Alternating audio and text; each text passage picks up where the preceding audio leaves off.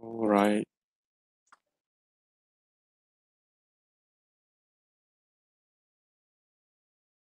Okay, we have all the students here. Um, we have Most of them. PCs, most of them, yeah. I'm just asking them to join in from WhatsApp. Okay. Probably let me start off with a short intro first. Yeah. Yeah. A very good mornings to both of our guest speakers, architect panel speakers. Okay, for today's architect Azlan Syarawi and architect Fariz Hilmi. And for today's, it's glad to have both of the architects to be here with us since this is our week 12 with architect weeks. So tomorrow we have another session is with architect Tian Suing. So for today's, our first speakers is architect Azlan Syarawi, the principal at Syarawi Architects, director at Azlan Architect, and also the PTC's one panel. We'll be talking about the new wave of Asian architects, and followed by our second speakers for today, architect interior designer Mohamed Fariz Hilmi, the lecturer from Segi University, and also the PTC's one architect panels. So he will deliver the topics entitled Dear Future Architects. So please take note for each speakers, the times that for you to deliver the talk is around 45 minutes to 1 hours. But it's okay if you have more slide to share, okay, because we are going to go for casual today. And we start with our first speaker first, then followed by second speakers chronologically, and subsequently we're going to have like around 15 minutes for Q&A sessions. So later on, we are going to follow up with our this is table crits. Okay, so I have shared the links with all the students and panel. So later on, you can leave the groups and join in the uh, respective table crits groups later.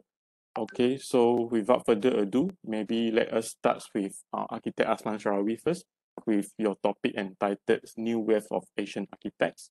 Okay, the All floor right. is yours, Um, Architect Azlan. Thanks. thank you, PC, and good morning, everyone. Um, I actually today I kind of changed the title a bit. Um, now this this whole talk that I'm gonna give, right? It's a bit strange because I'm not used to presenting other people's work, but this is more for you thesis students, yeah. Um, this new wave of Asian architecture that I'll be showing you guys.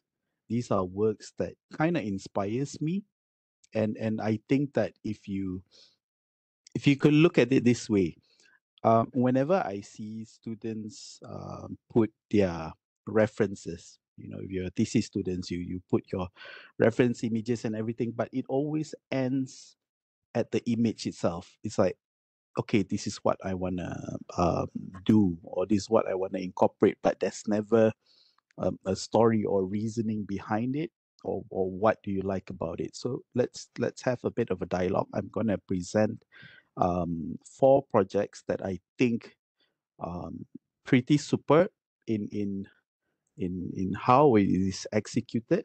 So these are actually my muse and inspirations from neighboring countries, Asia in general. So I'm going to pick a few countries and how and projects that actually deals with context, relevance, and their execution is perfect, and they are all mostly sensitive towards the site. So there's only three locations that I'm going to pick.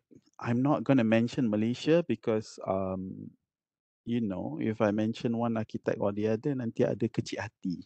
You know, so I'm just gonna I'm gonna pick I'm gonna I'm gonna pick our neighboring country, Southeast Asia, and one from China lah, yeah. Okay, let's begin. I think Vietnam has um, a good wave of good architects. Actually, you know, you can look to them, and there's a lot of projects that actually deals with site sensitivity and um, they deal really well with the context. But of course, when you talk about projects like houses and everything, they tend to be very different things that you may not be able to implement here simply because our rules are way different. But I would like to show you two community buildings, right?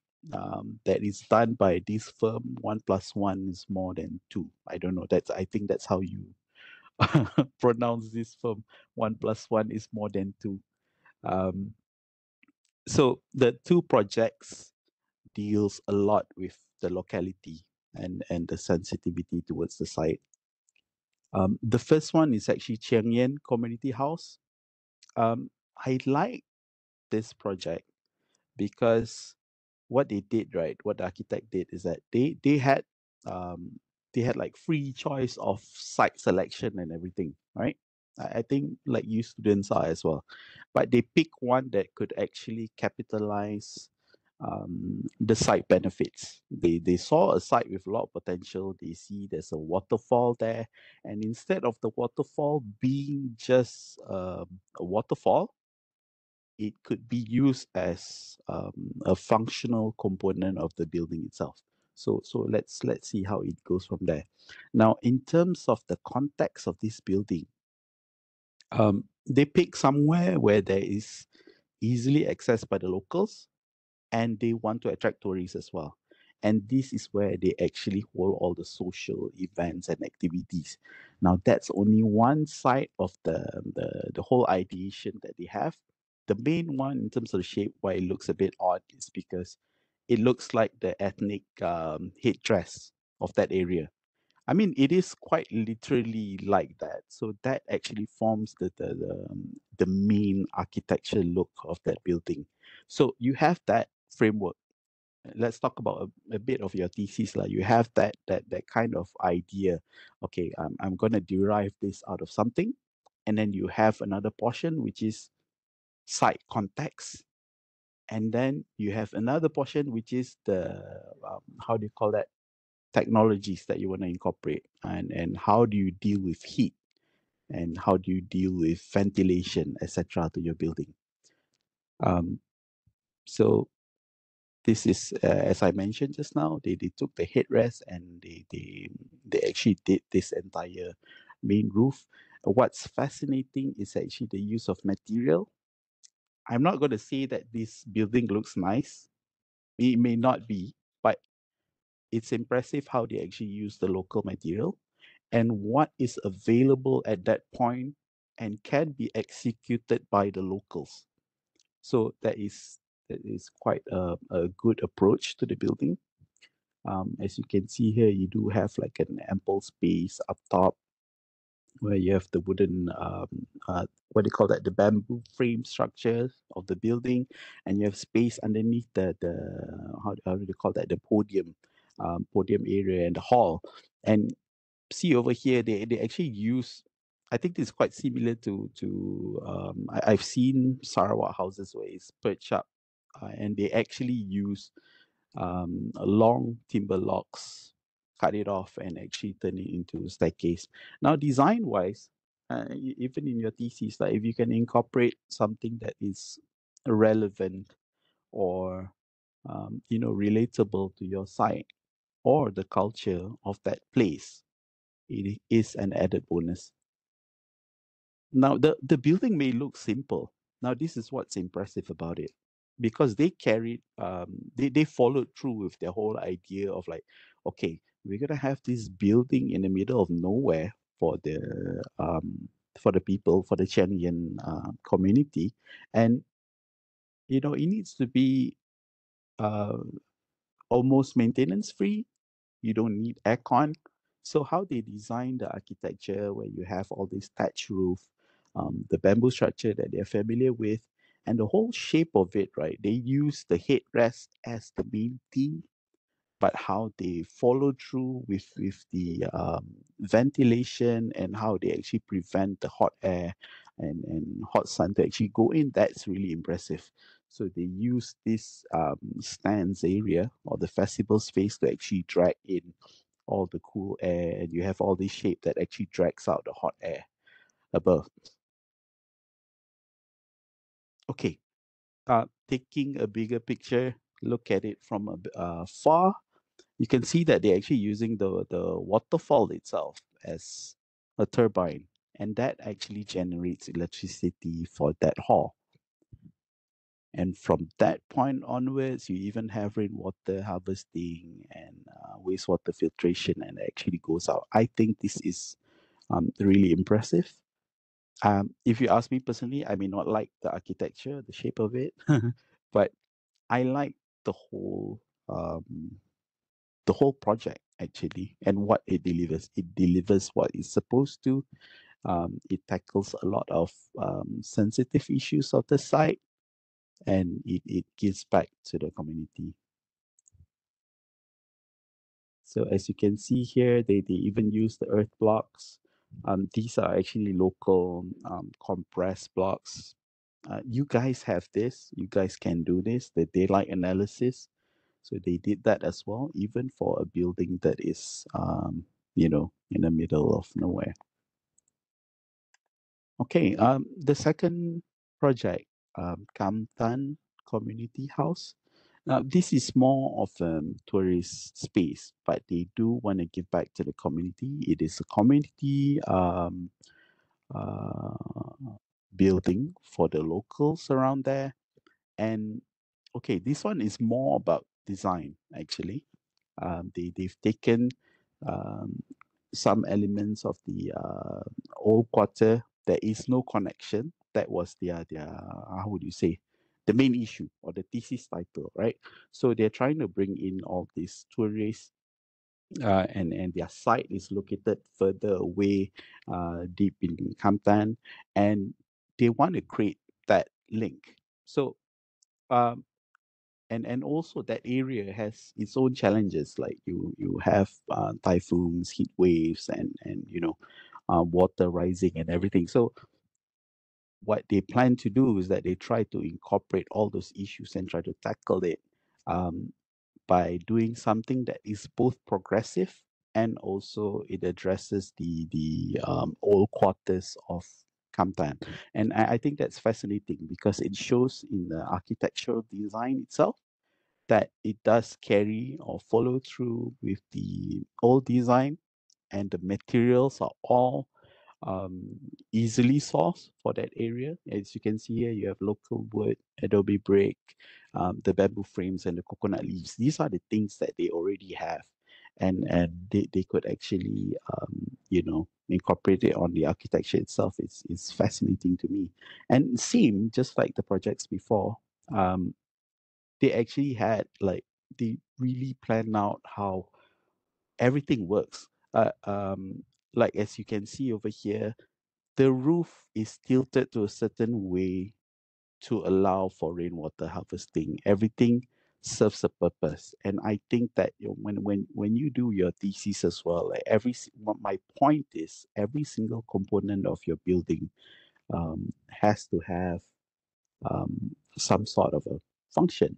It can be aesthetically pleasing, but they are all there for a reason. So as you can see here, I'm going to show you in the pictures. They actually have a bunch of netting.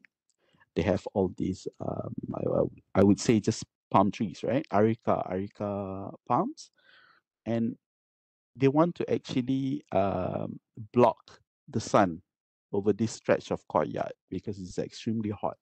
We'll see how they actually do it. So as you can see over here, these are all the thatched roof, right, using the palms. And across this garden of areca trees, there's actually nets. And these nets are where plants actually creeps over it and you actually shield off the space below. Not too much, but just enough to cut the heat wave. And that's really interesting. Now, when I look at this, right, you can see that they try to incorporate their ancient houses, right? They call it ancient quarter houses, and all the elements of the convection ventilation is there, and this is relatable to us Malaysia because then hot air goes in, goes out. How you actually plan that? You guys know how to do that. So when you explain your thesis, it is or when you design the building itself, I think that these are the items that people often overlook. But it's not unachievable. You need to have it as a I would say it's a basic intervention that you need to have for your building, especially in our country. You can't rely on aircon all the time. So if you look at this, they have the old architecture. They have something that is easily built by the local, and it's quite genius what they did with this screen here, right? Where you have the netting that holds all the plants and shades, the whole space. So it is an experimental space that they managed to pull through.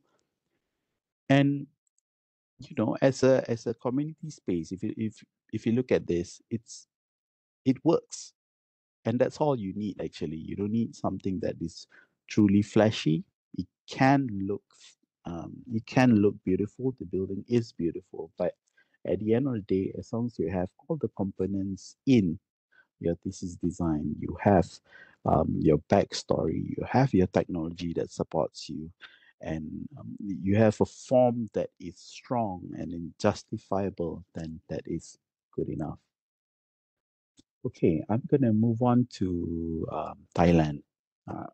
When I say new wave of architecture, I don't mean young people, yeah, but not new wave of young architects or whatever. But um, these are actually buildings or spaces that people don't actually realize were actually done by Asians, and I want to highlight that this project by Bunak Architect, which I'm going to present shortly. I would say it's the one project that actually deals with emotions. It's like if you're there, you could actually feel the mood. Okay, it is not much about the cultural sensitivity. It's not about a local sense of relevance. It's not, but this is one project where I can show, and you can even incorporate that in your thesis. Like, okay, if your thesis is something about I want to deal with senses. This is a perfect example for it. That how do you actually guide people through even a simple thing like a corridor, you know? So I'm gonna show that.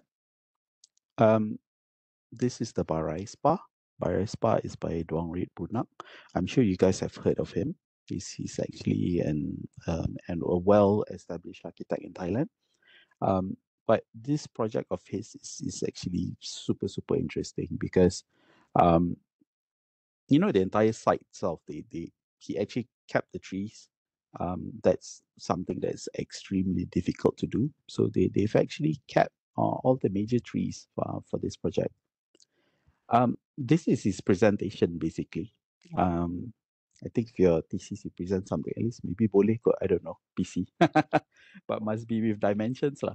So the whole idea that he has is it is a very artistic approach to the building, because you're building a spa, something that actually relates to the senses and all visual, hearing, and even to the touch. So they wanted to how do you know capture, or they showed the client like, okay, I want to create like a body of water that actually reflects all the plants and everything, and they actually followed through with that, so you have spaces within the spa itself that has that language, the whole feel where each and every pocket space of the spa feels very ethereal. When I say ethereal, it means if you're there, it feels like, oh, this place is so unreal.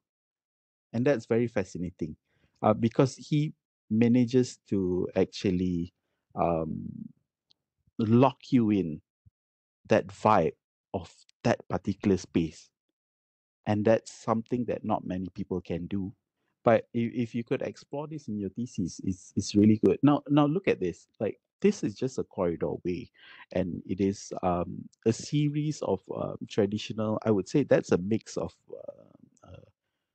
Thai colonial columns, right? But he have it in all homogeneous colors, and he played with the shadow elements. So going through the space is a journey, and even the simplest thing like a corridor um, can project an emotion on the user. My point is, every single thing in your thesis, every single portion that you design, it'll be good that you pay attention to that space, because it is a space with a potential effect like this. You're actually building something for the user, how the user experience it, the the the UI, the UX, that's the modern term these days. So if you could actually reflect that, then it makes for a very, very good architecture, to me at least. Like this is one of the tunnels, and you can see it is actually very simple. He incorporates all these traditional columns. He picked the elements, not many, but just a few, and that actually represents the locality just a bit, and everything else is kept at a certain tone, to actually, I would say, funnel you through that journey. So this is like, for example, you want to go to a spa and you go through this space. It's like, wow, okay. It's hard to explain, but maybe UTM, you guys gotta like bring a student trip to Thailand and have a look at this building. It is really, really interesting. Now you go in through another space, from a dark to bright, and that sort of contrast is what I personally like. Like you go through a tunnel of something that is dark, he channel you in, and then boom, you go out. It's like, okay, this is something out of this world suddenly. So if you look at it, you may think, okay, this feels like an ID or whatever, but it doesn't matter really. A built building is a well-built building, works from the outside in. So I think that students, my point of my statement is that often I see people, okay, I'm going to do building, look at it from afar, right? It's always from that context. Okay, I'm going to see from the highway, my building looks so damn cool. But actually, you don't forget that there's actual users that's going to be there. So what are their experiences? When you create a plaza in your building, you say, okay, I'm going to create a courtyard. What does that courtyard represent? What does it do to the journey? I think moving forward, I think whoever that I'll be creating, maybe this is something that we could engage in, um, architectural discourse. So look at this. This is he followed through the idea of that reflecting body of water, as simple as that. Like you have all the almost traditional Thai architecture, a mix of the colonial, and you have lights and materials to actually follow through with that. And this actually sells. Okay.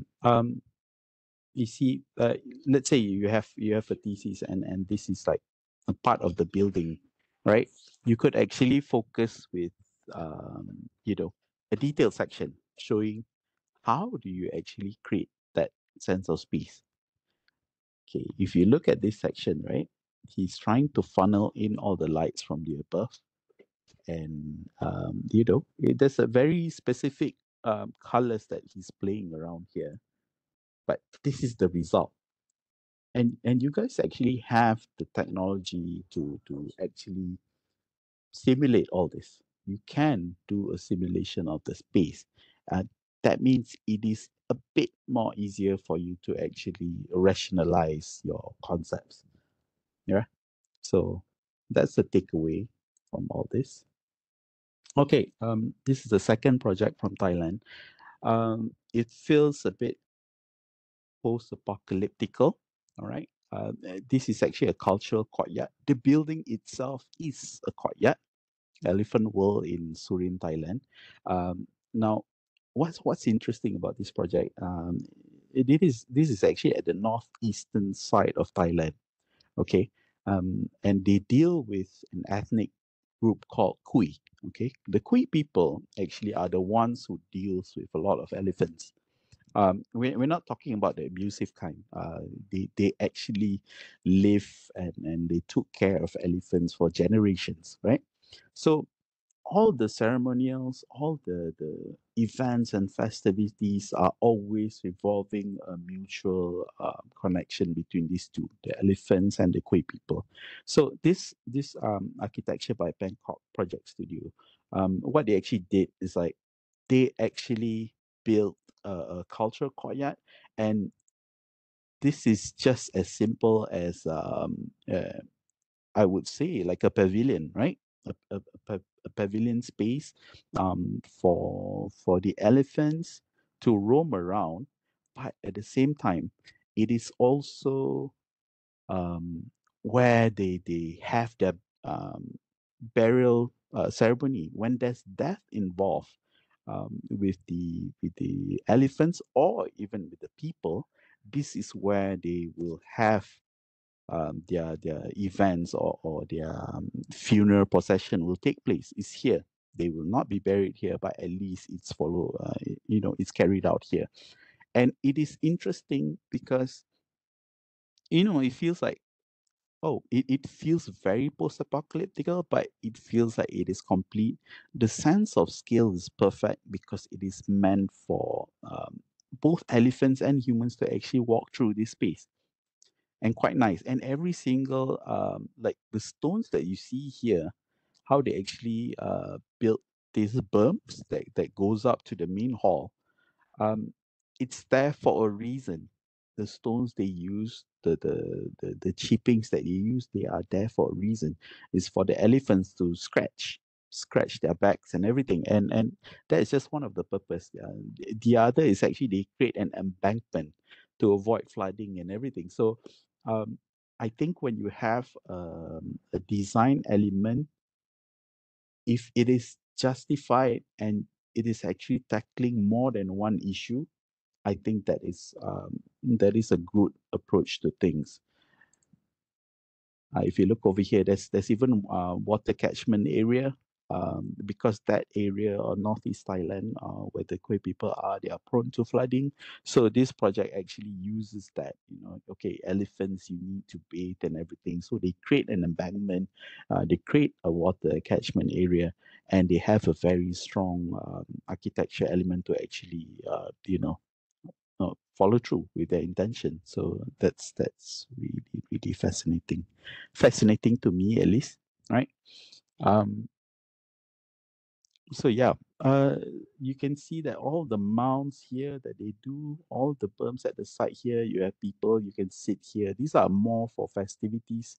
It is randomly placed, but it is a huge contrast to the, how do you say, a very linear roof. So these are the type of languages or design languages that you can incorporate in your thesis as well. Not everything that you do has to be like, okay, I'm going to do everything straight. You can deal with concepts like, okay, I'm going to deal with contrast. You can see the roof is all well done and clean, but as you go on to the ground floor, it is a bit more haphazard, but it is also fine because that actually creates a very organic interaction. When you have events and everything, it feels very, very organic. Yeah, looking at above, this is part of the Kui people. A project as simple as this, they actually took note of what can be done. And let's talk about a bit of materiality. Um, all the materials that they get to build this are actually around that area. Now, that is a sensitivity that can be factored in when you do your thesis as well. I mean, if you're going towards a more environment conscious approach, right? So even building materials, if you are going to have to source something from thousands of miles away, then that kind of defeats the purpose a bit. So this is another layer to your thesis that can be added on, right? All right. The final one, this is like my personal favorite project of all time, I think, right now. The project is in China by Vector Architects. He actually came down to Datum once and presented this. I'm just gonna show you guys the building all over again. Vector Architects is by Dong Kong, and I like the materiality. I like the continuity of architecture that he has shown for this particular hotel. Um, this is Alila Yangshuo, Yangshuo, China. You get a very ethereal mountains and everything, and they have a very huge river or a system of rivers around there. And this is currently known as Hotel Yangshuo Sugar House. And the reason is that um, that particular site used to be an old sugar mill factory. So it is very, very fascinating because they actually adapted or adaptive reuse, like you guys like to call it, right? Basically, you reuse whatever that is there, whatever that was abandoned, and to create a new function. And he does not deviate so much from it. It was actually a sugar mill. What you're looking at is actually the new building. Um, but if you look at his concept, right, it sells. His approach was not to like, okay, I'm gonna do a contrast of the old and new. It's not, and he's not even trying to copy the old architecture of the sugar mill, the factory. What he did was just purely continuity. You look at the building, right? It does look very contemporary, but at the same time, the materials he chose, it reflects part of the old building as well. It looks aged. It looks like it can season or it can age well over time. Like it is meant to be blended with the nature. So I'm going to show you what he means by that. So design wise, I think this is superb. The how he actually created all the concrete elements, and they were, I would say that it is mostly accidental. Like um, when they built this, when he was explaining it, they built it with the limited local capacity to produce the building materials.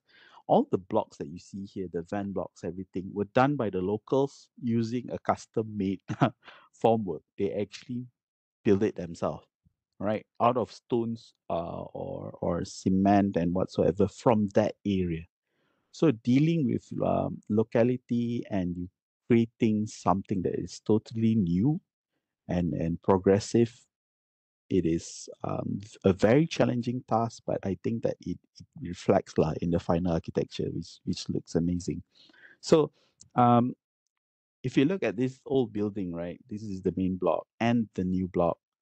Um, you can see that there is a continuity there, right?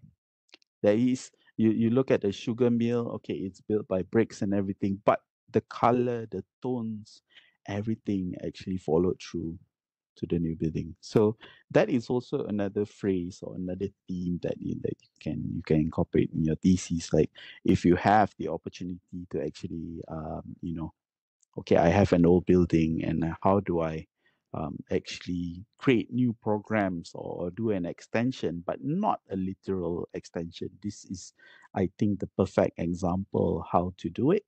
Um, he actually used water body to actually tie it all together. And as you can see here, right? Okay, I'm like this architect's fanboy. Okay, so hear me out. So he uses like this water body and to actually tie all the spaces together, and he dug um, the corridor way, the linkages below. So while you're walking down here, you are essentially walking, looking at the body of water, right? That is another experience to the architecture itself, right? How you actually lead people in and out, as simple as that. Now, this is part of the factory overlooking the Yangshua River. They have the old industrial steel girders and everything, so they just reuse it. I mean, this is not uh, groundbreaking or anything, but I would say that it is a perfect use of what people would usually demolish. You know, you see a structure that, like, you know what, let's do a pool there, and it kind of makes sense. Everything ties in well together. So there's reasons, like when he explained, there's reasons why you use all these bamboos, because it is there's two reasons mainly. One is because he wants ties to the sugar, which is the sugar cane. He wanted that look. So bamboo is quite close with the ridges and everything. So that was the reason. See, even selecting the materials, he has his own reasons. So it looks like, okay, everything is supposed to blend together. And at the same time, it is easily sourced around that area. So they actually use it. Even the formworks for these buildings are mainly done with bamboo. So it's hard to explain this, but if you look at it, like for example, this picture that they showed, right? It is something that is new, but it is also relatable. I don't think it sticks out as a sore thumb, but instead, it is a good approach. And you know, if you look at the architecture itself, it doesn't um, kill the area. It doesn't scream, and you don't need a building to scream loudly. Actually, this is a good example, I'd say. Um, I don't know whether you guys can see this video. I'm just going to play. You can take from this YouTube channel. They actually shared how they built the hotel. Okay, this is the existing sugar mill. They actually they took out a few unused buildings here, but the main sugar mill factory was kept.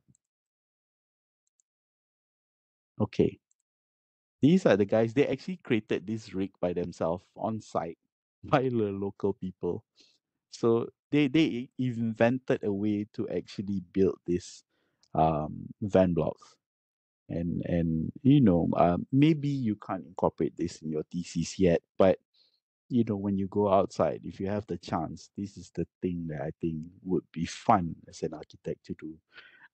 You innovate, you interact with the local people, and they actually you know, come up with really interesting approach and way to actually build the building itself, you know, because it's not just you as an architect, you know, it's not a one way dialogue when you do a building. It's always, you know, with the builders, with the local people, like, okay, how do you do this? So they actually built um the walls, and they tested it out, basically.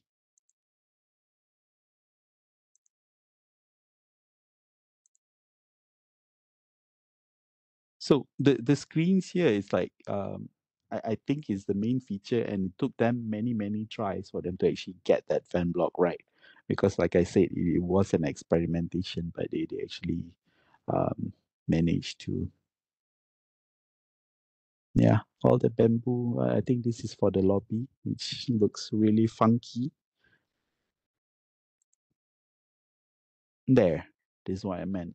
Quite interesting, right? You actually walk through the body of water, and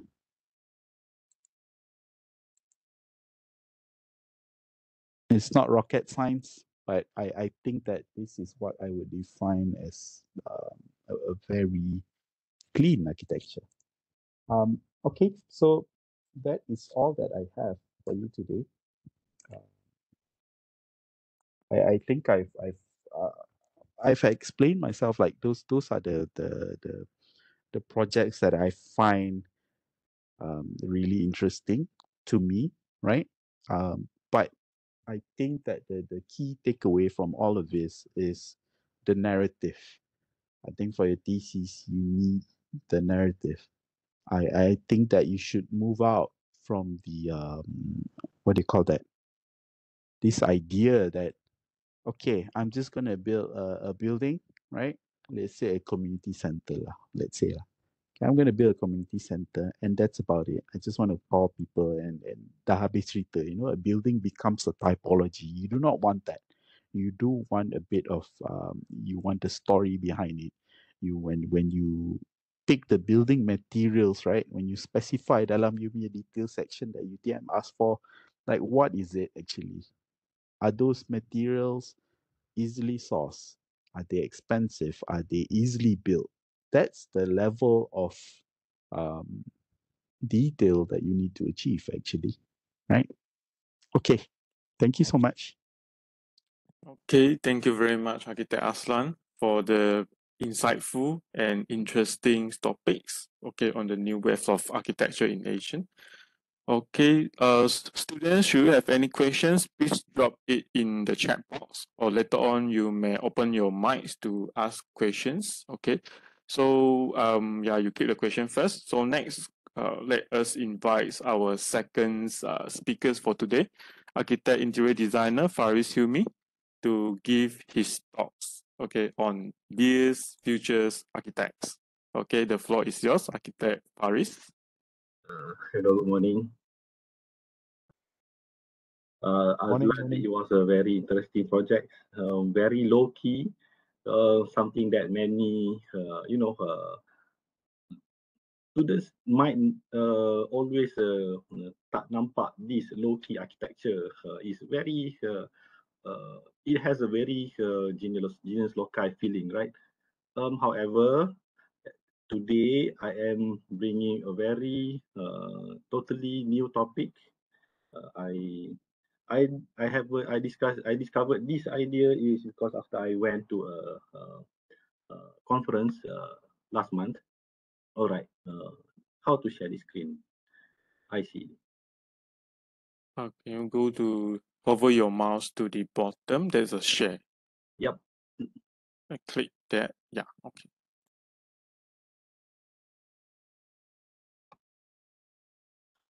All right. So good morning to all of you. I believe you have seen the.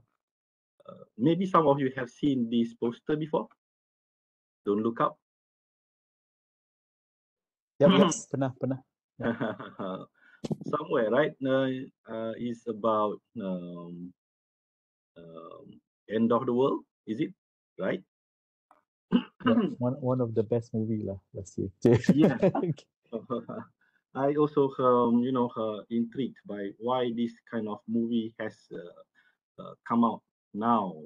Okay, it's because of we as an architect, we want you guys, especially you, Dr. PC, you are very young, your lecturer very young, and then the students also very very young. So you are the future architects. Okay.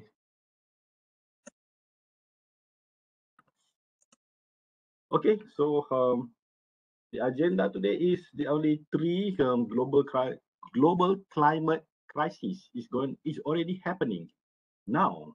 Okay, so and then what we should do. Okay, first of all is global crisis is already happening everywhere around the world. Okay, if you watch world news, it's like every other day you will hear about earthquake or a huge flood or drought or hurricane or mini tsunami. Some of the things happening here and there. But Malaysia, nothing happened, right? Malaysia, nothing happened is because of, it's not because of we don't have anything. We do have a lot of things happening here too, but it's not same like the others. Okay, we need to think slightly further, not to think what's happening today, because there are so many predictions happening starting 2030. Okay, this is a very critical thing. Okay, from it's not, we don't want to include a war, but war also will create these problems too.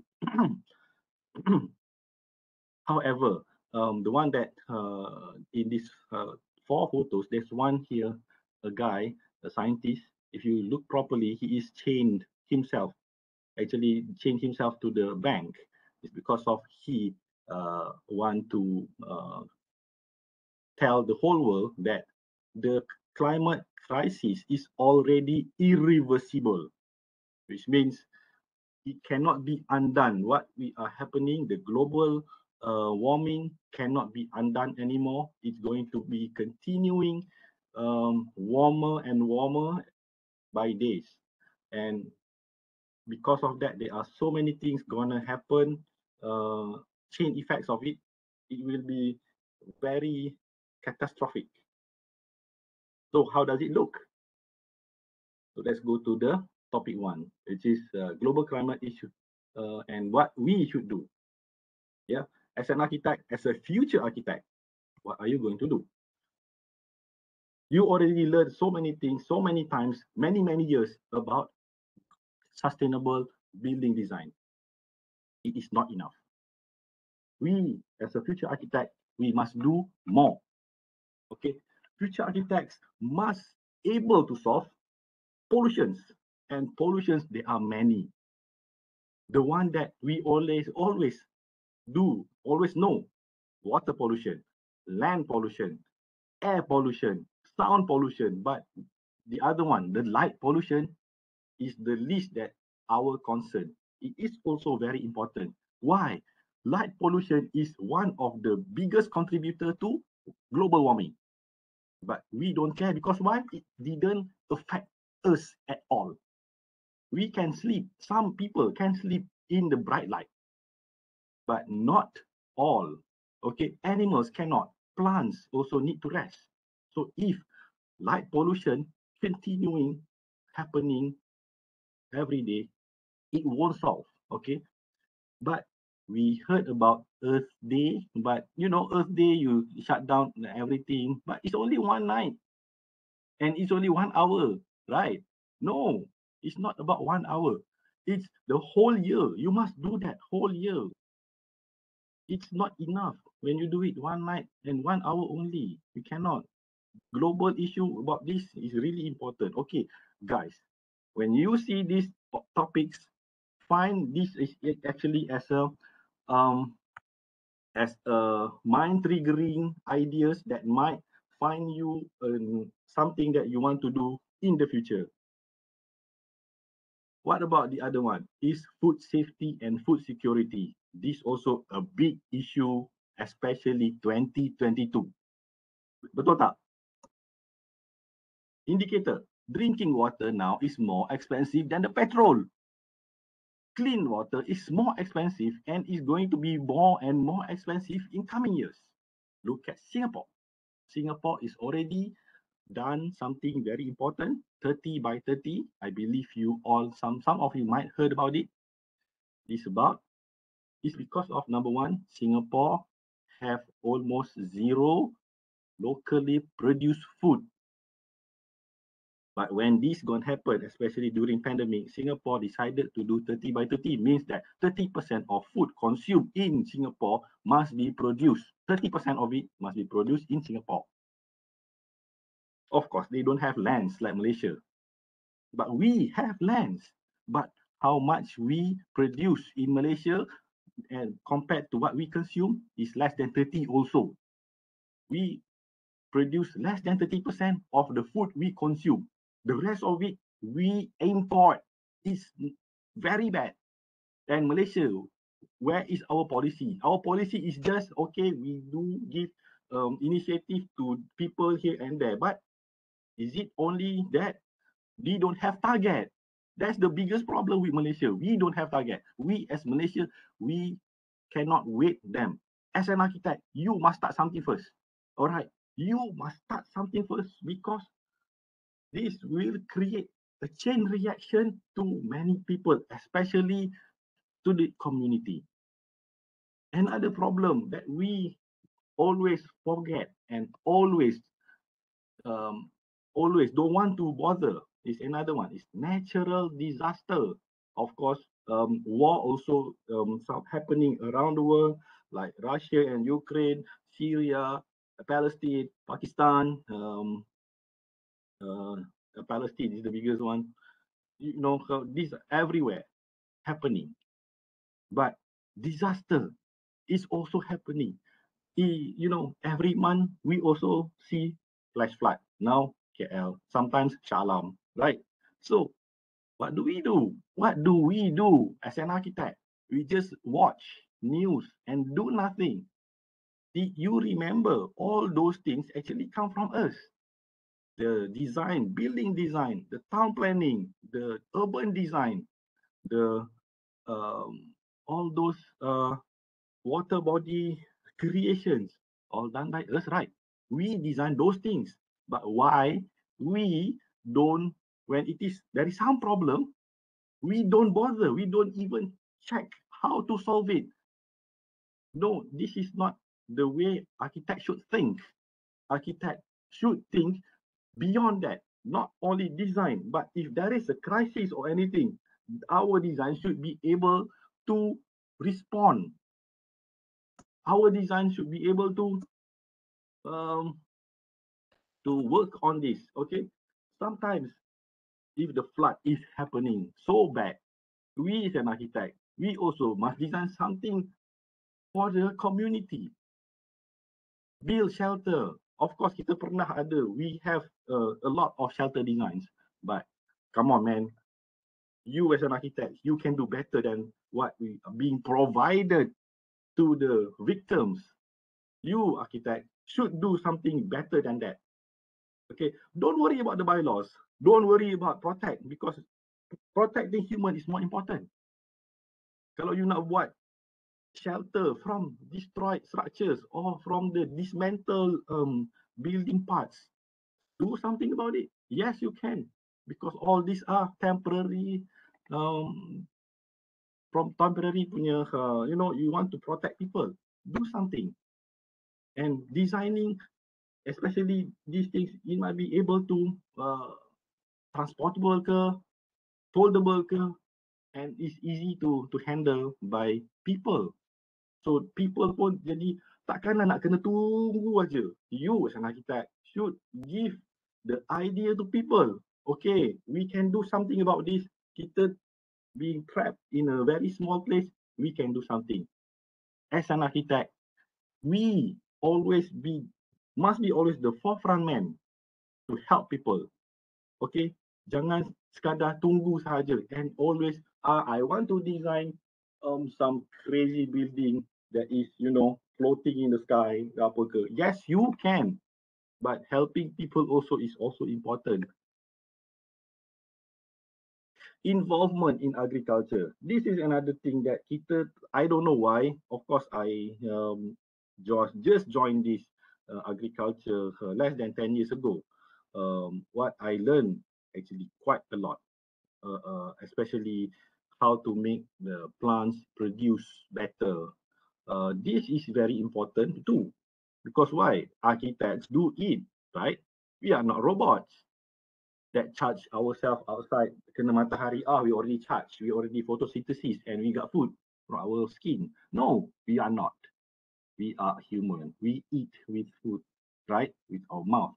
So, agriculture, be more knowledgeable in this too. I really,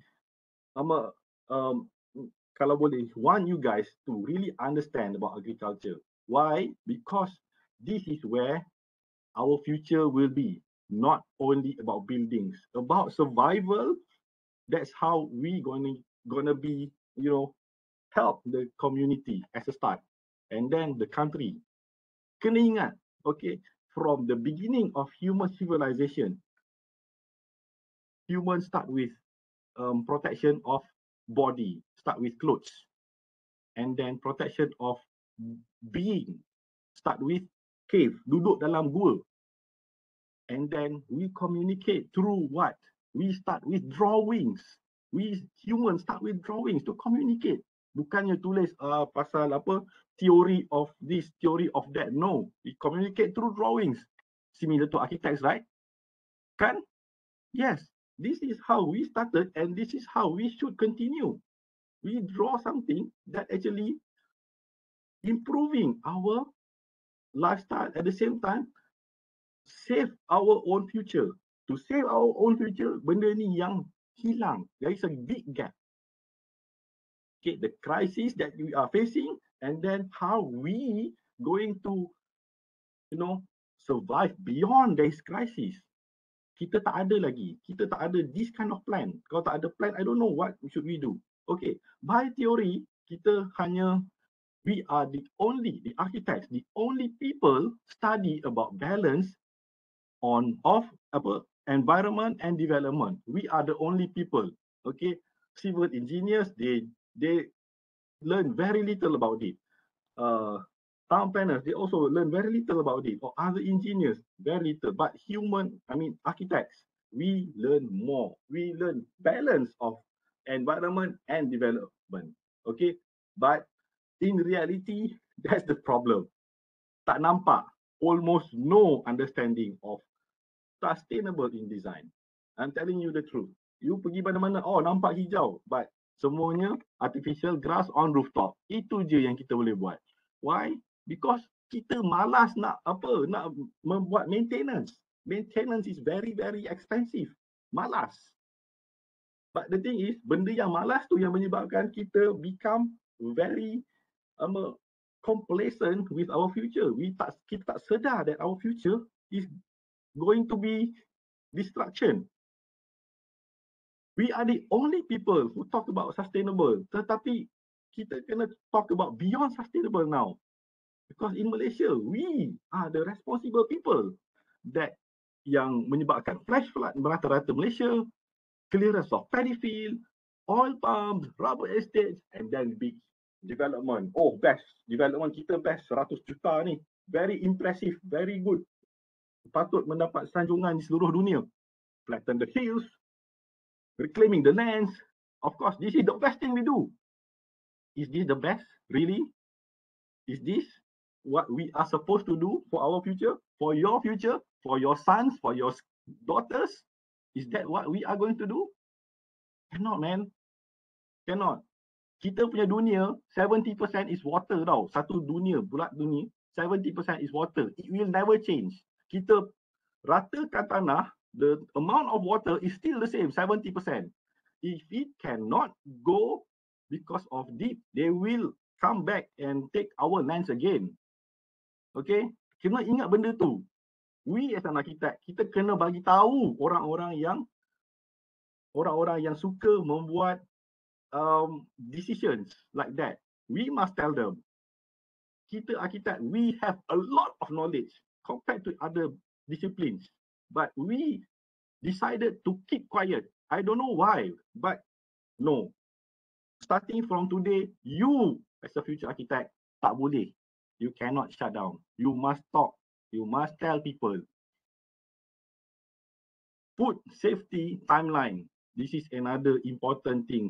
Ini I do a lot of studies, not only because of do studies, but also during the conference, I learned a lot too. Okay, I will tell you about the conference slightly later. 2030, yeah, we are gonna eat less meat, less seafood. There are reasons of it.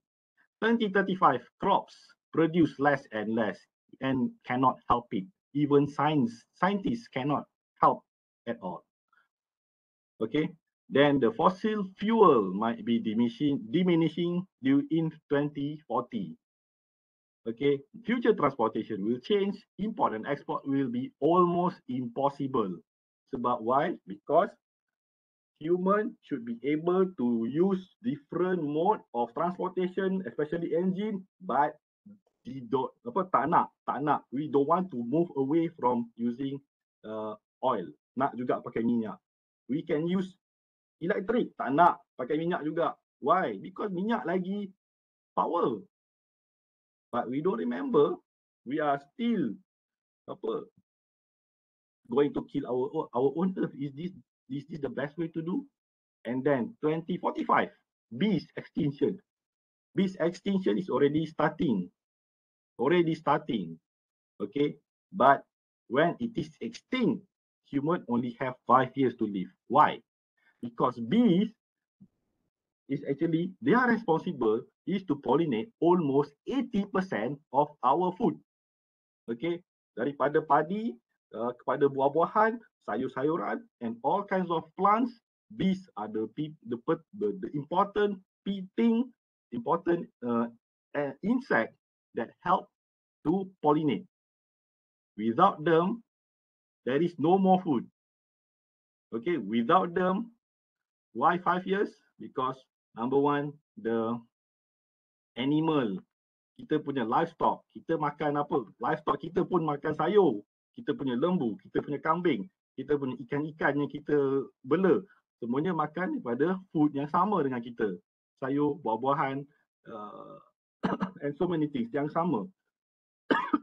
So 5 years down the drain. But you as an architect, start think of something. Okay, be very important to us. Okay, and 2050, I don't know, man. Of course, we can survive, but maybe majority of human might not be. Okay, I don't want to have that thing to happen because my life expectancy is still have for 30 years, you know. I still have at least 30 years, you know, to live. So I don't want to see all this happen.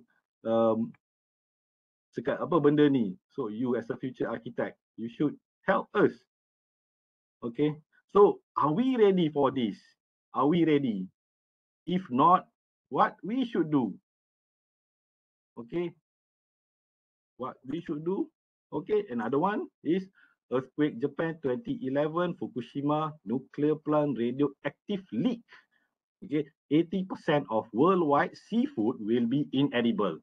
This is going as early as 2030 juga, because of exposed to radioactive and it is toxic. Okay, even now you can see the map there. Those fish that is harvested around the purple area, you can see almost all fish ada tumor. Everything dekat dalam badan ke, dekat kepala ke, kat ekor ke, ada. Kat kulit ke, mesti ada tumor. Which is very bad, cannot eat. Okay, but kita tak tahu. Currently, based on the map, Malaysia belum kena lagi. But we don't know, man. Because our water ni memang bergerak, it will not stop. Okay, and toxic, especially radioactive punya exposure, dia tidak boleh hilang begitu sahaja. Kalau dia dah masuk dalam badan ikan, it will stay there. You makan, dia masuk dalam badan you, kan? So of course benda ni macam tak apa-apa penting kot dekat kita, but yes, in 2030 those waters will arrive Malaysia too. And we as a architect, are we gonna let this gonna happen? Kita kena do something before this. Apa, kita tak boleh makan ikan langsung. Bukan ikan je lah, korang punya favorite, ketam ke, udang ke, apa, lobster semua, none. No. So, and then kita lagi suka, reclamation. Apa kita nak, apa sebenarnya faedah reclamation ni? Come on, man. We want to survive. Food safety is number one before food security. Food safety is make sure our food is safe. And then food security is when we talk about protecting the food. So we are guilty for skyscrapers. Kill thousands of birds every year. Okay. Skyscrapers, bagus, cantik-cantik semuanya. But the benefit untuk kita, of course, banyak sangat benefit untuk humans. But kita kena ingat, we must be balanced for our life. We want to live at least 100 years on the line. Kita tak nak pendek. We want at least 100 years. Kita nak hidup lagi lama. Okay. So, do something, man. If glass kills birds every year because they can't see glass, we should change for better, so that, you know, birds can see what they are, you know, they fly better and they don't kill themselves. So, kena apa, be responsible. Okay. Overdevelopments. Okay. Reduce forests to tiny patches of greens. These kill billions of animals. Tak nak lah. Okay. Animals, I'm talking about so many things. I believe you all know, yeah, billions of animals ni, insects, underground punya binatang, those things yang kita tak nampak, okay, all those things are actually important cycles of, you know, chain. And then vehicle city, okay, this is one thing that Malaysia memang favorite lah. vehicle city, push away all the animals, kills everywhere. Kills pun jadi pokok pun something yang sangat tak bagus kan. Bila ada pokok aja, alamak nanti pokok ni tumbang kena kereta. Bila kena kereta insurans tak cover. So we rather cut the trees so that we can protect our kereta. Is this the thing that we should be, helping people? Tak. Kita tak boleh macam ni. And then because of all this works yang if you notice memang almost all this architect punya responsible. Architect yang buat ni semua. Cities, overdevelopment, skyscrapers, kita lah yang design. And what happened? Irreversible climate crisis. Many countries. Okay, Jakarta kita dah tahu. Jakarta is already sinking. Some of the places in Jakarta dah ada air dah pun permanently for 1 feet ataupun 2 feet some of them. So some of the places. And they have to move out from Jakarta. They have to move to what? Where? Kalimantan kan? And then what are we going to do? Oh, kita sebagai Malaysia Architect, kita nak bagi idea lah kepada Indonesia. Sebab apa? Sebab kita pernah, kita ada Putrajaya. Kita ada experience, a lot of experience to, open a new city, especially the, apa dipanggil itu? Administrative city. So, we are going to help to, open more lands for in Kalimantan, okay? Kita nak ratakan a few bukit kat situ, help the Indonesia to have a better administrative city. Okay, is this the thing that we are, good at? Destroying city, destroying forest, and then come on, man. I don't know what to say. Of course, it's a good thing for some country, but I don't know. I feel ashamed when we see that our creations is actually destroying our own earth. I really, really feel ashamed of. And then just a fun fact for all of you, okay? The fun fact, nature tree can drink up to 400 liters of water a day. If the root cannot access to water, how they can prevent the flash flood? Okay, contoh gambar di sini, we can see that tree trunk is huge, right? It's even bigger than manusia punya body. But look at the opening under the tree. It's very small. It's only around 1.5 feet. Lepas sikit dia daripada pokok tu. So that is the only space yang pokok dapat untuk access to water, which is very small.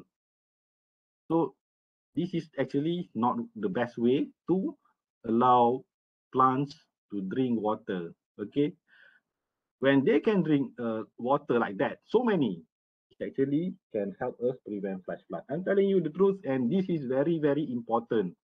And if they can drink like that, if you plant like 50 plants with this size, it can help to they will help us and drink a lot of water. When I say drink a lot of water, memang kita, human body kita, we can only drink maximum 2 liters, betul tak? Lepas tu kita bloated dah. But pokok, they can drink like a lot more. And this is very important. Kita je tak nampak betapa pentingnya dia orang minum air. And kenapa dia orang kena minum air? Okay, at the same time, dia pun produce oxygen. Of course, dia orang tak produce Wi-Fi. But oxygen is very important. Betul kan? Betul kan? Okay, I'm so sorry. Today kita tak cakap pasal architecture design. Summary. Architecture is carving the atmosphere with unsafe materials that slowly kill the earth inhabitants. Betul ke tak? Somehow, it sounds correct too. Although we don't want to accept this kind of quote. Betul tak? We don't want to accept this kind of quote. It's not a good thing. Architect has been known as a leader in civilization advancement. We should continue to do the same. However, we must change our role, okay, to save the earth as well, not only to leader in civilization advancement. Save our earth, okay? Tak cukup dengan civilization only. Earth is also important. We live here. Tak sempat. Kita tak sempat nak cari another planet. Kita tak sempat. We are not ready to move to another planet. Of course, our friend Elon Musk nak buat something for the Mars, but I don't think so. Okay, what I learned from the International Conference of Tropical Agriculture, ICTA 2022. It happened in the 26 to 28 May in KLCC Convention Center. Engineers are more excited to learn about agriculture than architect. I don't know why, but yep. I met space engineer, robotic engineer, software engineer, AI engineer, product engineer, and so many others. Okay, they are really excited to learn about agriculture. They have many ideas. Some even space engineer. They orang bukan astronomer, they are engineers. They even study macam mana nak jaga pokok, jaga apa plantations from the space, you know, monitoring from space. Sebab nak monitor from pandangan mata saja tak cukup. Sebab they want to predict especially weather. Macam mana nak protect kita punya apa crops, especially bila tengok weather punya weather punya predictions kan. Ada weather predictions, lepas tu macam mana nak protect crops. So they study this. They, you know, means that they always thinking about future, prediction of weather. But kita architect, apa kita buat? I am so sad. I am so sad. Kita tak ada this kind of prediction. Kita buat apa yang kita nak buat, nampak depan mata, that's all. No, kita tak cukup. Tengok, AI engineer, AI pun sama. Is talking about predictions. Kan? And then this AI engineer, dia combine dengan robots, and then they can do so many kinds of predictions. Bila buah masak, bila buah tak masak, bila nak petik, bila nak apa kena kawal penyakit, they can do with AI and robots. Kita lain, tak sama. We don't have all those things. Even product engineer, they are not talking about recyclable materials anymore. Sebab I'm telling you, I'm sorry, recycle things are bullshit now. You can see, nak cakap pasal plastik ke, besi ke, semua recycle, but cannot be done. Kenapa? Plastik tak boleh recycle. Sekarang banyak benda tak boleh recycle. Plastic especially. Why? Because plastic, dia ada many materials melt together with the plastic yang menyebabkan dia orang tak boleh recycle. Contohnya plastic cup. Plastic cup tu dia ada plastic layers dengan paper cup. Dua benda ni dia kena separate dulu baru dia orang boleh recycle. Bila dua ni bergabung, dia orang kena bakar aje. Tak boleh pakai untuk recycle the paper cup. So product engineer dah fikir benda lain, which is called compostable materials. Maksudnya bila buang tu dia boleh compose in 1 week or 2 weeks.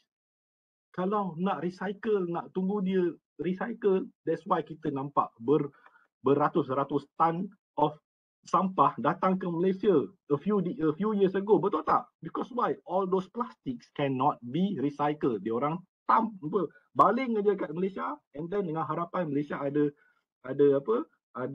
recycle punya kilang nak buat benda tu. But the thing is, it cannot be done. Now, those engineers, dia orang dah fikir one step further, compostable. So maksudnya campak aja benda tu dah pakai, hancurkan, and boleh terus masuk dalam tanah.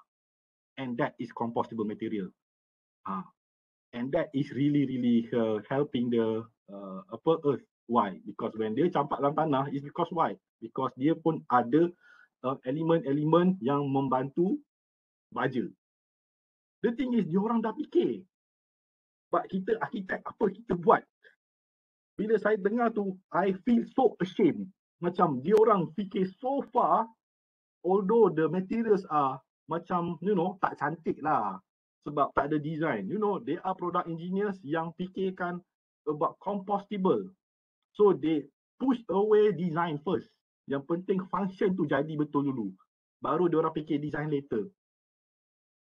Something that, you know, kenapa arkitek tak ada apa-apa yang nak contribute? Kan? We are creative people. Betul? where kita kena tahu pasal art, kita kena tahu pasal sains, baru kita boleh jadi arkitek. Without these two traits that is very special, only very few people can handle architecture. Tapi kita tak boleh fikir that far. Something that I want to, especially, you know, all of you, the future architects, help me to think together. Kenapa bukan arkitek? Arkitek, bila saya pergi sana, I can't even match their, you know, intelligence of thinking. Apa yang saya mampu is actually is only talking about small things, but it's not about that. Whatever about my talk is nothing to do with this. What's most important is actually the forward thinking of many people already started. As an architect, I feel so responsible to tell this to all of you. And topics presented. Biological food protector. Apa benda ni? Biological food protector. They actually, this engineer, the AI engineer, they use insect to protect the plants daripada kena makan dengan other insects, fungus, bacteria. They use predator insects. Dia nak remove, fully remove insecticides. Something very, very interesting. Architect can do too. I mean, architect must learn a little bit how to have a very controlled place to do this. Yes, you can. Indoor vertical farming. Indoor, okay, tidak menggunakan cahaya matahari, zero sunlight. They can use this. Why? They want to have food safety. Food safety is something that kita jarang dengar. Food security kita pernah dengar. Tapi before food security, we must have food safety, which is means protect the food daripada rosak. Kita tanam 100 sayur. Usually in Malaysia, based on farmers punya experience, based on saya dah cakap dengan ramai orang, 70 to 50%, 50 to 70% sahaja yang boleh masuk market. And then daripada 50 to 70% yang masuk kepada market, pergi ke supermarket, and then those sayur ataupun pergi ke pasar, kan 50% je yang sampai ke users. Maksudnya only really 30% sahaja yang betul-betul human consume. Selebihnya bazir, waste, rugi. So macam-macam dia orang fikir. Indoor vertical farm so that sayur tu tak rosak langsung, boleh tahan lama, tak kena insect, kan? And however, indoor vertical farming is very expensive. Sebab kena pakai LED light, kena pakai aircon, kena duduk dalam bilik yang bercahaya, terang, konsisten. Lepas tu sistem air, sistem water punya recycle. Oish, arkitek nak fikir benda ni pun dah pening kepala. Pasal apa? Water punya recycling water daripada supply ataupun daripada rainwater harvesting. Lepas tu masuk jadi supply tanam, campur dengan baja, lepas tu recycle balik, pergi ke waste, lepas tu nak recycle semua tu. It's a lot of crazy shit happening there. Tapi arkitek tak mampu nak buat. Kena minta tolong engineer juga kena buatkan. Come on man, architects are a lot better than this. Okay, aquaponics. Of course, some of you pernah dengar about this. Tapi kalau di Malaysia, berapa banyak yang kita nampak yang betul-betul jadi dan berjaya. Singapore dah ada ratus-ratus bangunan dekat flat roof dia dah ada aquaponics.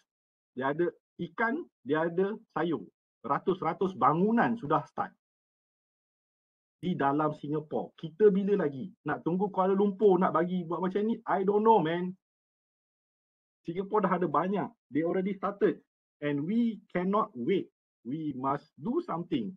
Kita kena create this culture di mana food also can be produced in the city center. I really urge you as thesis students, start this idea as fast as possible. Bring this forward to the minister ke apa ke. Cultured meat and insect protein. These two things is something crazy.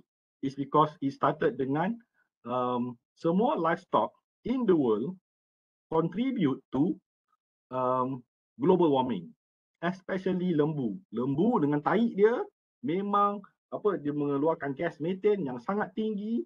They contribute huge portion of in the whole kalau orang cakap pasal pollution punya contributor, yes, livestock produce a lot of air pollution. At the same time, greenhouse effect kepada dunia di mana global warming bermula. So lembu sangat banyak. So China and also Malaysia dah start fikir pasal cultured meat and insect protein. Are we ready for this? Are we ready for this? Cultured meat actually tak tahu is it plant based or not. Okay, but are we ready to eat non-real meat? A meat that is not real and is not even veggie. Insect protein, memang dia orang akan pakai insect. Okay, dia panggil black soldiers insect, di mana black soldier fly, sorry. They have the highest protein content in their own body to produce protein, and they can replace meat totally for human growth. Tapi are we ready? And the problem is that these two is not halal, and to certify halal, I don't know how, because these two you know, to be halal is one thing, but suddenly we create artificial food. Are we ready to eat artificial food? No, we don't want, right? But if we don't bother about our earth, yes, we're going to eat this in the future soon. Palm oil as a replacement of cheese. Yes.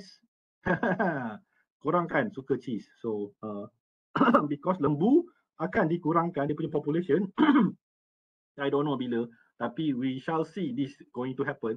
If that's going to happen, population of lembu dengan dengan kambing, dengan ayam semua tu, livestock produce is reduced, and then the cheese also production will reduce, milk production will reduce, and yes, palm oil going to take over.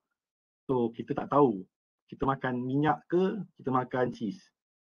And then of course the scientists don't say bad things about it. Minyak still minyak, it goes into our body, it become fat. Cheese is not, because cheese is milk, goes into our body, it become protein, but oil is not. So these are the things that are being presented. Actually there are more, but these are, I'm talking about how important our earth that is actually kita kena jaga. We as an architect, we have a way to protect it, but we must start somewhere. So how to take action? You as a future architect, okay, you must start to be your own expertise. Jangan tunggu graduate baru nak jadi expert. And when you start with that, you will struggle nak cari tempat kerja, struggle nak cari gaji apa semua. But when you start to become expert before you graduate, then people look for you because of your expertise, not because of you tak ada kerja. No, because of your expertise, people will find you. And in the future, I don't know bila you graduate ke apa ke, but you start to I mean, if this thesis is really good, you have the, you know, minta tolong with your lecturer, present it for something more important platform, and then boleh panjangkan kepada kementerian ke apa ke, so that we, architect, we can contribute something to our own country. Kita start dengan future buildings. Must solve, okay? Solve water, land, air, light pollution. Solve that first. And then adaptive reuse expert. Ini pun penting. Because why? Because to be adaptive reuse expert ni, something that semua orang sebenarnya tak suka pun nak adaptive reuse. Kita ada banyak bangunan-bangunan Malaysia yang dah buruk dan dah dibuat measure drawing apa tu semua, and it's left rot. We didn't do anything about it. Apa salahnya kita adaptive reuse those buildings for better purposes, and then kita tak perlu, kalau boleh, elakkan overdevelopment by adaptive reuse. Kan, nak tunggu bila? Nak tunggu sampai whole land of Malaysia dah habis baru nak buat adaptive reuse ke? No lah, jangan macam tu. We cannot. We must also be the green city designer.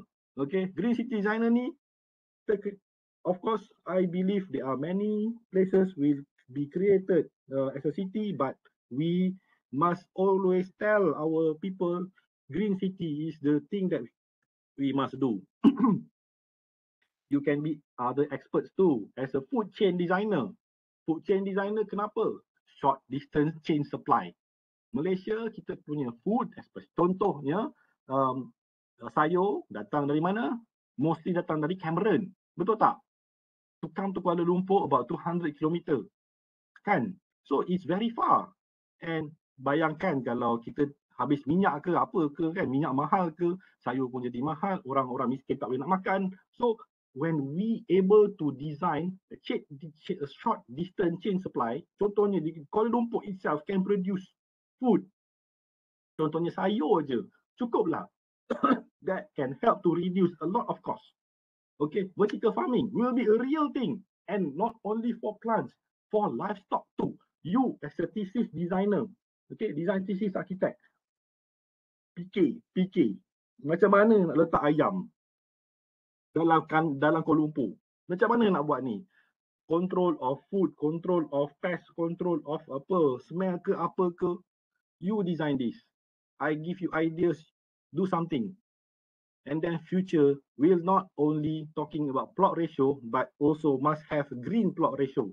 Dulu tak ada plot ratio, green plot ratio. Cuma ada cakap, kena ada sekurang-kurangnya 10% of the land to be green area. Betul tak?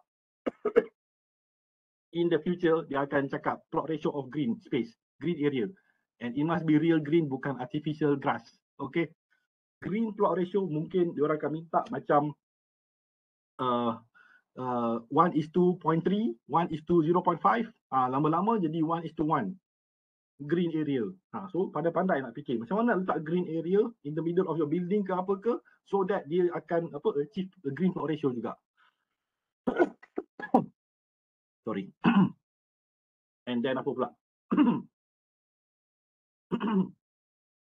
Post disaster we have you have to be responsible. Sebab apa?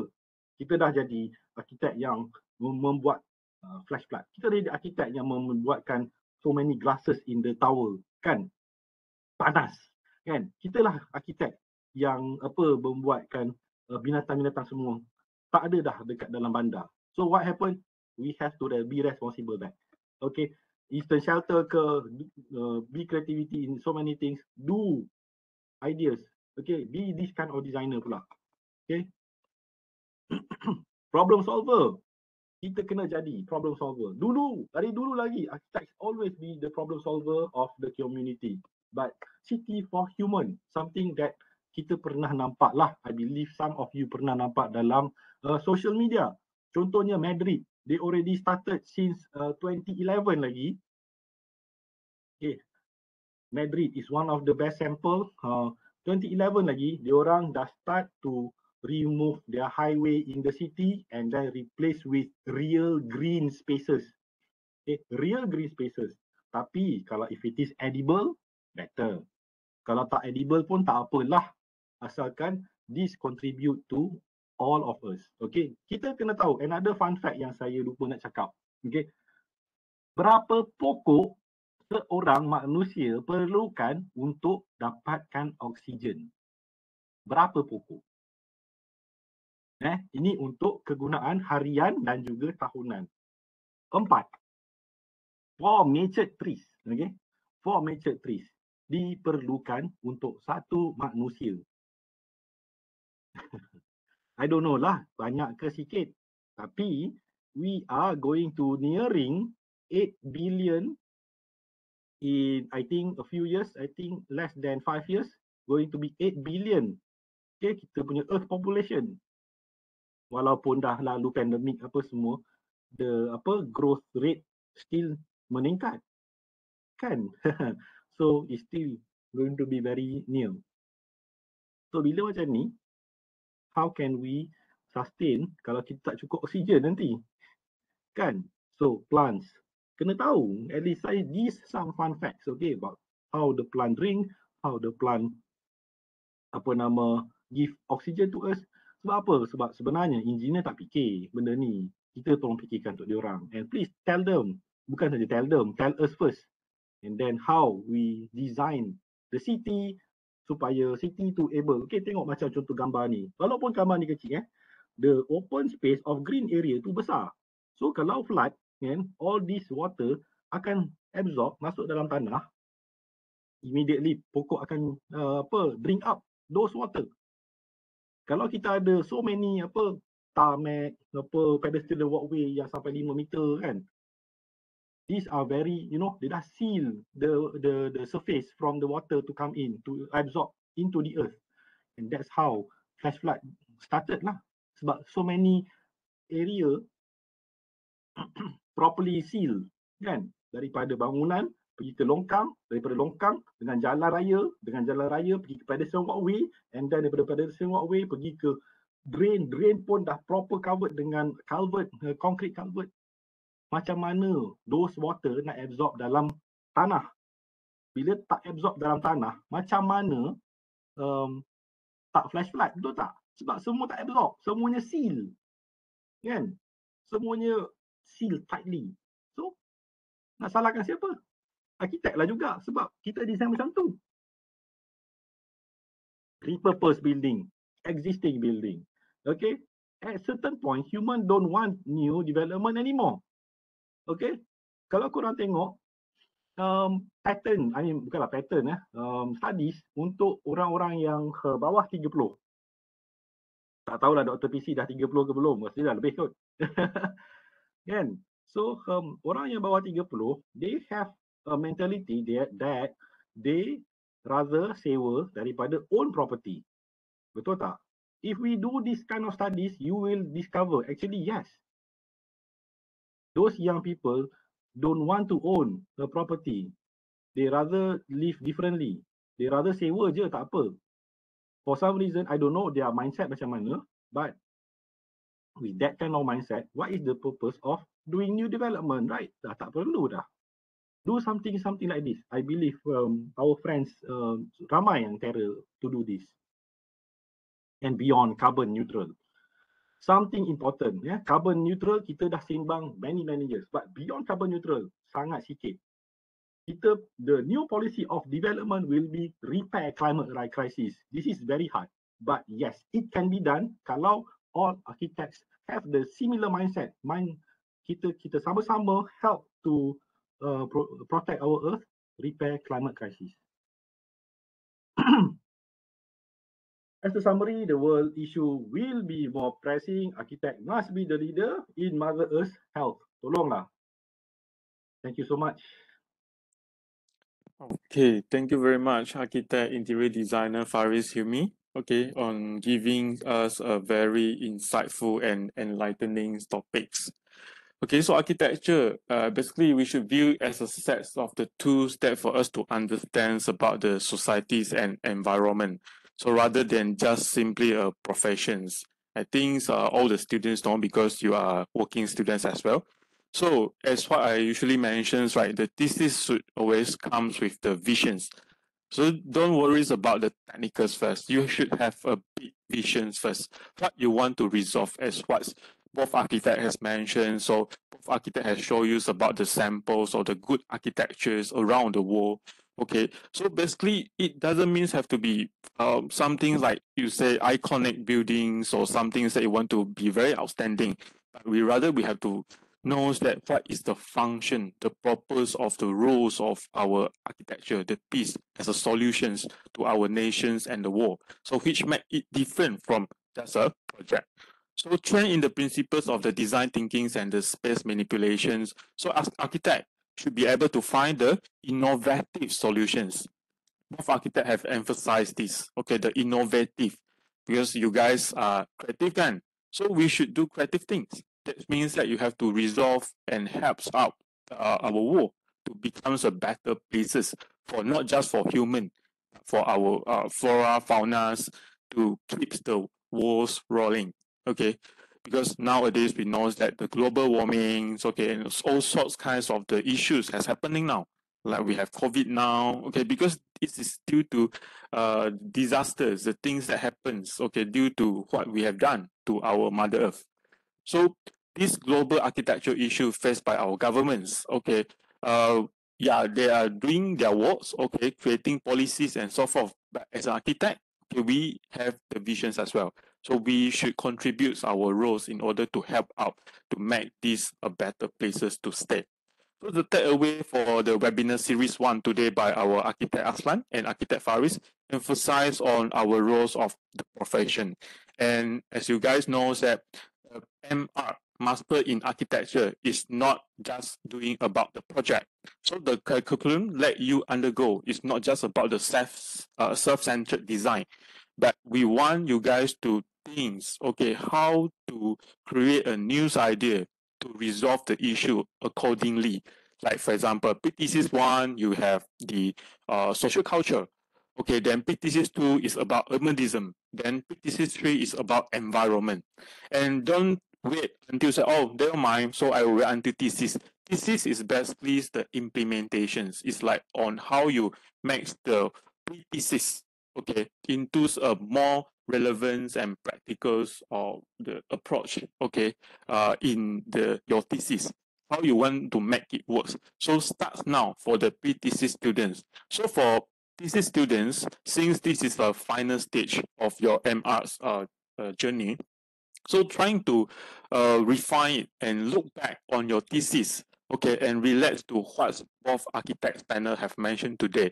So is your thesis comes with visions? Are you going to sell these products, okay, like your ideas? Because this is going to be your trademark in the future. Okay, when people ask you what is your thesis for your M.Arch, so don't just show them your so-called like a project. So it should come with the visions first, okay, before you present about the building. So guys, you have to be make this clear. So we are doing about the visions and giving provides a better solutions, okay, by using the architecture piece of the works. Then it is more about the responsibilities. So when you wrap up your thesis, think about have you achieved what we have mentioned in terms of the sustainability. So what is the contributions towards the nature, society, the peoples, and the nation itself? Okay, in order to make it into a betterments, the better words.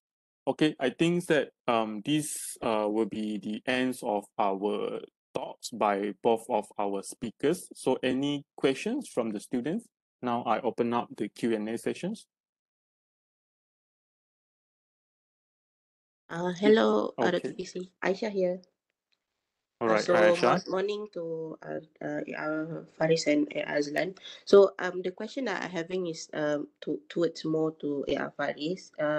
One is that in topic 2 that you mentioned is regarding cultured meat and palm oil replacing cheese. What are the topic that they elaborate regarding that matter where how we say the palm oil going to like replace the cheese, what going to happen to our own uh agriculture in a sense that more farmings towards palm oil. That's one. Second is regarding the plot ratio for green area. Does there a movement or a movement regarding to advocate regarding the plot ratio towards a green area rather than plot ratio of build up areas? That my question. Thank you for the question, Aisha. Ya. Okay, number one tadi pasal apa cheese palm oil jadi cheese. This is a scientist yang buat kerja. You know they study of this because of cheese price. They discovered that cheese price is started to increase for some reason. Probably because of same reason yang saya cakap tadi, where the livestock will be going to shrinking for important reason. Okay, they start dengan global crisis, global climate issue, and then they have to reduce the population, and then with that, the amount of production by the meat and the milk and the cheese are coming together with them pun reduce. So palm oil still continue to produce at the same time kerana palm oil is one of the biggest uh, income for Malaysia and also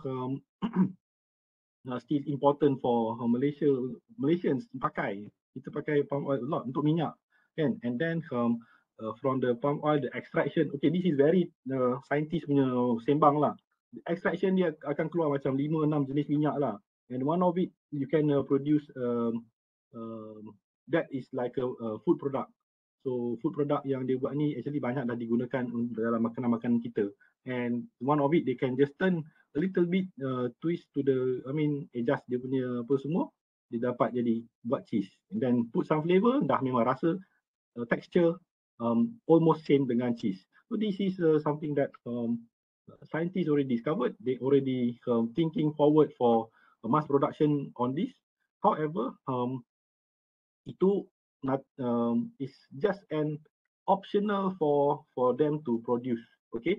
However, for architecture, what we should do is actually we think about differently how to be better improving kita punya building design ke ataupun I don't know man, I cannot think right now about how to improve this.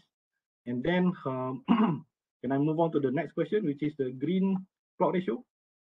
Yang ini belum ada movement, however, has been discussed on different country. Malaysia belum lagi ikut, I don't know bila. But what we can see is that because of the importance of green spaces yang semakin lama semakin berkurangan tu. And bila makin kurang,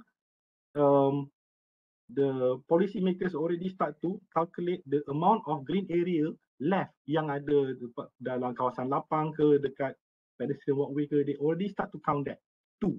So, okay, tak cukup. The amount of greens tak cukup. So, they have to impose the green plot ratio. But Malaysia, I don't know bila. But again, we cannot wait until the policymaker do the policy untuk kita. We start first with our own design on real buildings. Kan? Betul tak?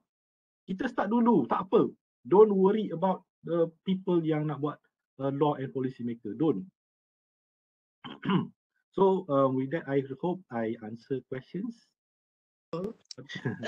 Thank you very much, because we don't quite hear regarding green plot ratio. Mostly we emphasize on build up area, the maximum build up areas, or only 10% or maybe more less than 10% of green areas. So it's quite new actually during this talk. Yeah, betul.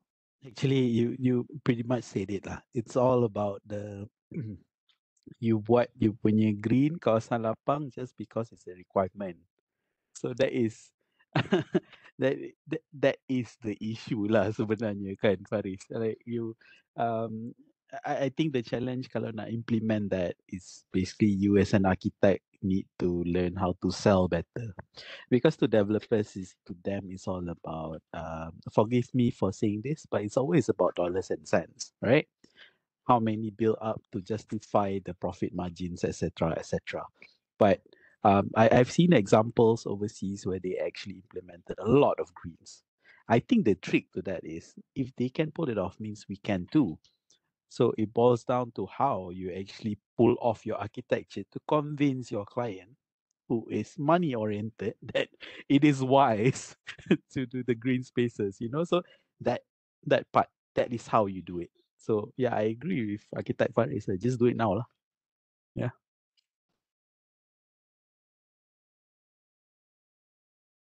All right. Thank you very much for the answers from our architect. Students, any other questions? It could be any, okay. Maybe you want to ask something that relevant to your thesis. Also can that because they have given you a very enlightening and insightful kinds of the ideas, okay, both architects. So for those PTC students, okay, you still have like one more semester, two more semesters. Yeah, I think Architect Fariz especially giving you a lot of ideas, especially on the Enviro Studio. It will be happens next semester. So this is exactly what we guys, I mean the syllabus, okay, the curriculum want you guys to do. You have to think ahead. It's not just repeating and replicate whatever that happening in the market now. You should find a solution, the issue first. That's why I keep mentioning issue come first. Okay, you're having an issue, only you're having a visions. Then only we come into the implementations. Okay, students. Any other questions? Other than Aisha?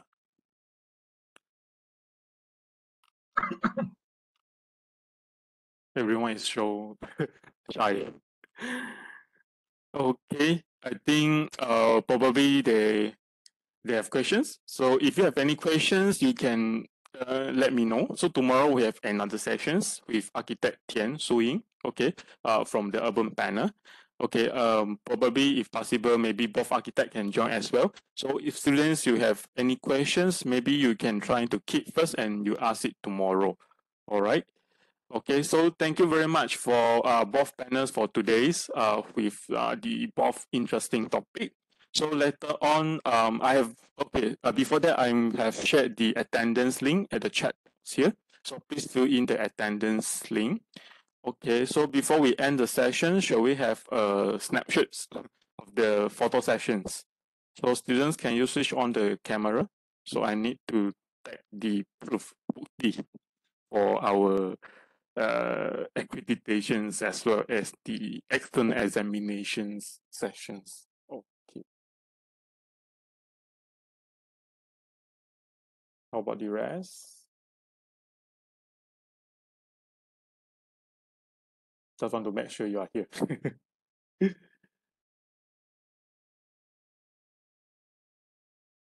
Okay. All right. Okay, ready? 1, 2, tunggu. Okay. Siapa buka kamera? Tolong sekarang. Okay. 1, 2, 3. Okay. Another one. 1, 2, 3. All right. Okay. Thank you very much, our panelists as well as our students. So I have shared the WebEx link. Okay, I mean the TableCrits links in the WhatsApp for both panels as well as the students. So because this week is Architect Week, so I just let architects panels to handle it. So later on, thesis and pre-thesis students from each of the group, please join in the link and discuss with our architect panel, see how you guys want it to be. Probably half today, half tomorrow, or some of the panel prefer to meet in the campus. Okay, I think that is totally up to our the panels to decide. All right. So here's with I think I ends the sessions for today. Thank you very much, everyone.